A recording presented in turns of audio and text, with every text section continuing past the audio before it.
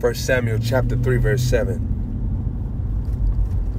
That Samuel did not yet know the Lord, nor was the word of the Lord revealed to him yet. That's the same way with dreams. When you have dreams, the dreams that you have is not for you to make a whole lifestyle out of the dream. Isaiah chapter 28, verse 10 says, precept upon precept, Isaiah 28:10, precept upon precept, line upon line, line upon line, here a little, there a little. It said precept upon precept twice in one text. Why would the Bible say precept upon precept, precept upon precept, line upon line, line upon line? Why would it say it 2 times for precept, then 2 times for line upon line? Because remember this, that the precept upon precept is like 2 shelves. Line upon line, that's like 4 shelves in all. Imagine you cooking something and you take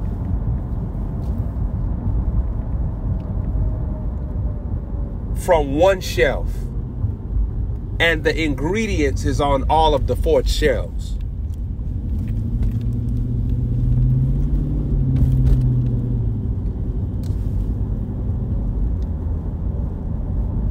It's not really safe for you to instruct an instructor.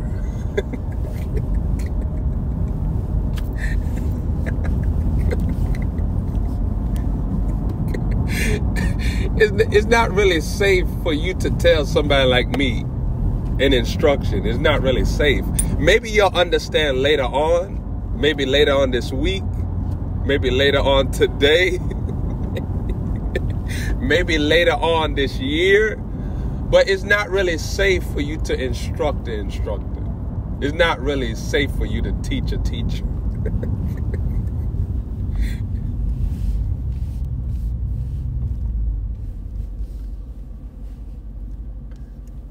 Imagine if Jesus fell asleep on the boat and Peter said, it's not really safe for you to fall asleep while on the boat.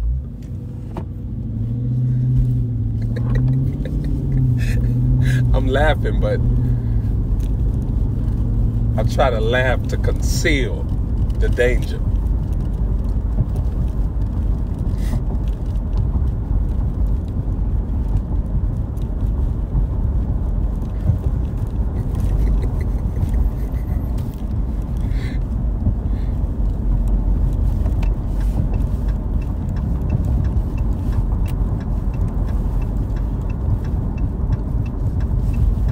So you take one item off of the 4 shelves, and the 4 shelves have all of the ingredients to cook the meal. But that's what one precept represents. When there's really precept upon precept, line upon line. Here a little, there a little. And imagine you taking one of the ingredients off of one shelf and you need 4 shelves of ingredients to cook the whole meal perfectly. So what people have done is taken off of one shelf when there's 4 shelves to the ingredient to their life.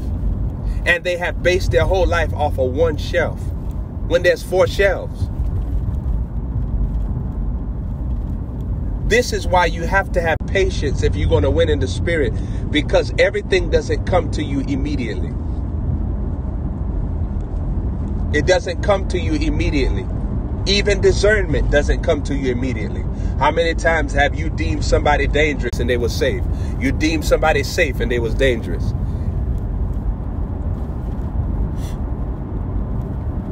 So patience is protection for accuracy. Patience is the protection of accuracy. It's through patience that you have perfection in your discernment. It's through patience that you understand the will of God. You understand. Ephesians talked about understanding what the will of the Lord is. Understanding what the will of the Lord is, which is different than just knowing it, but understanding it. Jonah knew that he was a prophet. He didn't understand why he was a prophet. Because if he understood, he wouldn't have got mad at Nineveh. Or not even mad at Nineveh, mad at the instruction to preach or go to Nineveh. So patience is a purity path from God. It's through patience that you become pure. You cannot be pure if you're not patient. Why do people say the wrong thing, or why do people do the wrong thing? Because they do it outside of patience.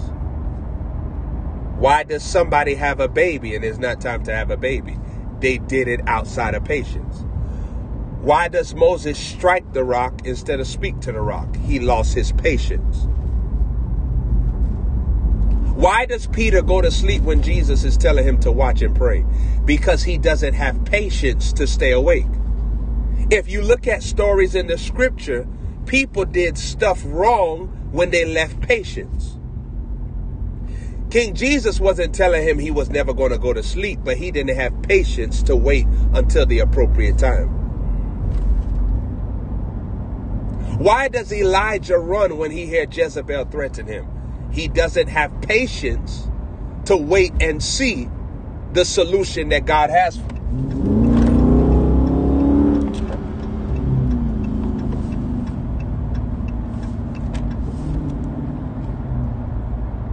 He doesn't have patience. He doesn't have patience. He doesn't have patience.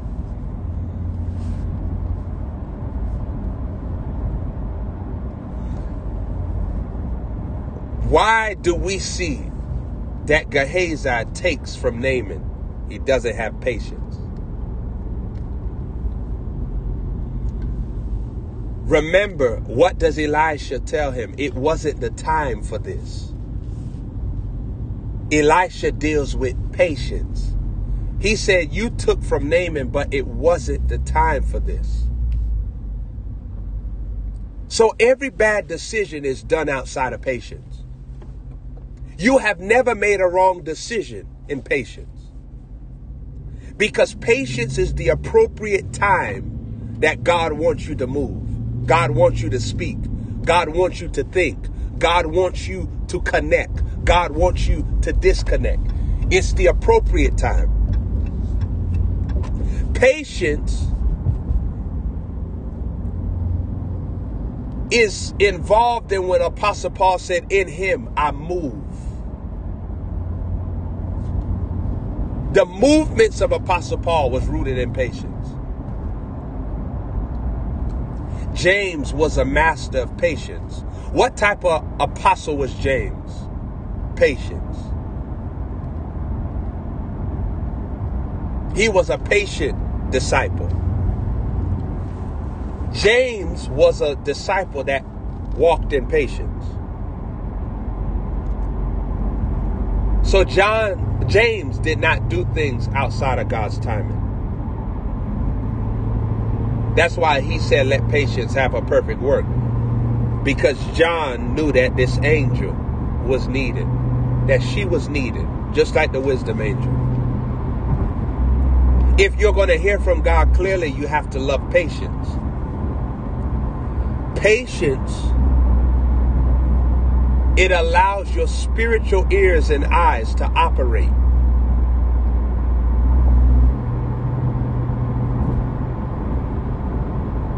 And patience is more than just waiting.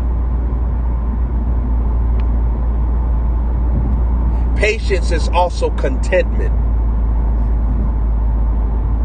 In contentment, you're not waiting. In contentment, you're celebrating what you've already been given.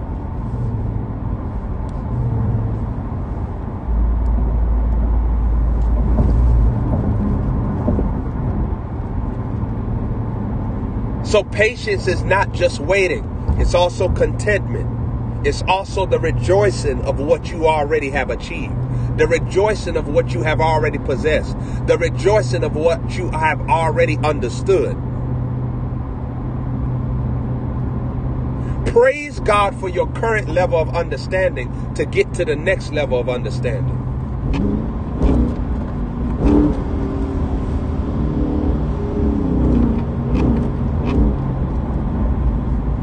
Praise God for your current level of health to get to your next level of health.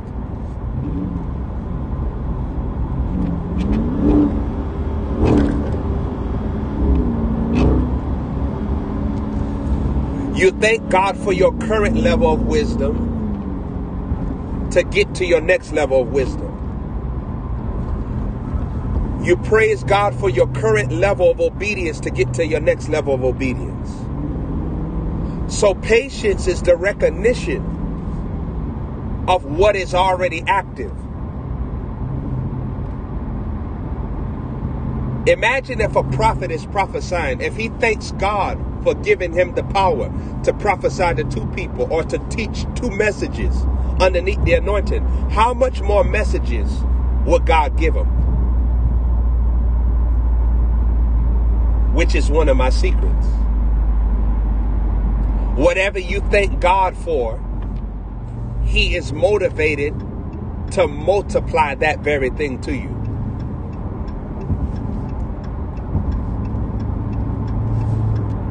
Whatever you praise God for, he has encouragement. Your thanksgiving, or let me say it like this, whatever you thank God for, he has encouragement to release that to you in higher amounts. Thanksgiving anoints God to keep supplying.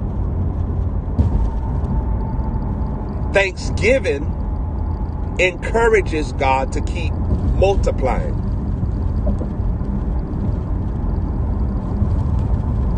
It's through patience and thanksgiving that you possess clarity.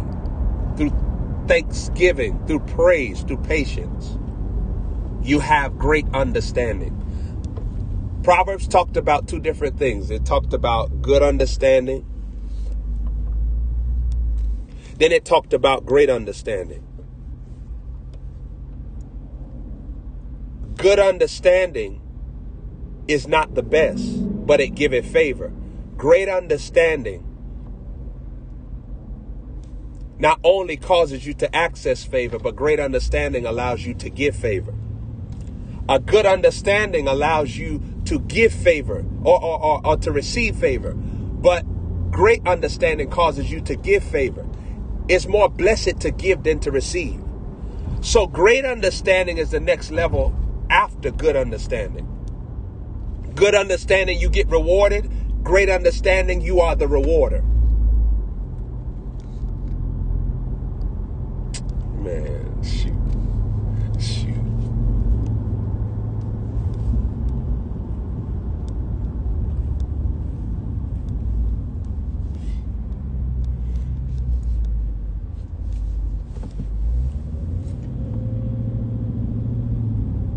See, if I had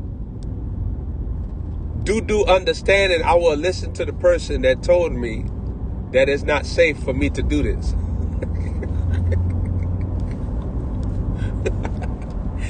They took me and Trump off of Twitter, which is a prophetic sign.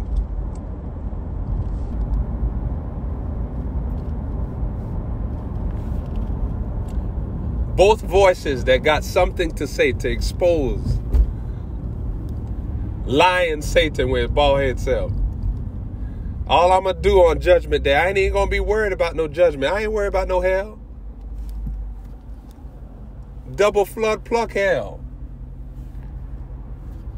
I couldn't live with demons, no way. They don't want me down there in hell. I'll be slapping people down there. They don't want me in hell.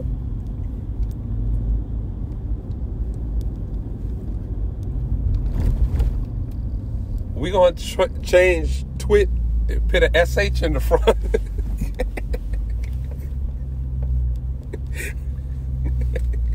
They don't want me in hell, man. They don't want these wisdom doors in hell. And then, here he come again, talk. So if you're taking notes, write that down. Here he come again, talking about his teeth white.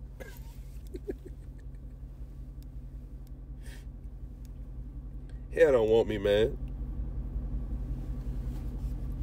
About 5 demons down the tongue. I was looking for somebody that was pretty down here for the longest. Shaq, what you doing down here?